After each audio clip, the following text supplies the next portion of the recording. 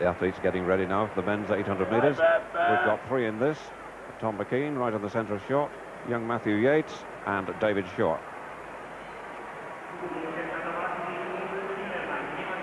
And Beyer's throw was 20 metres and 7. That's his best in the competition so far, and that in fact moved him up from 9th to 7th place. I beg his pardon, wouldn't like to argue with him, to 6th place. But the man we see now, Uff Timmermann, the event leader at 21 metres, the only man in the competition so far approaching that distance. Drives across the circle. And that is close, if not over, to 21 metres again. He wasn't happy with it. It may have been something to do with his technique, so let's have a look. Drives across the circle. Ron was saying before about splitting that circle in half. He seemed to have done that. Looking for the distance.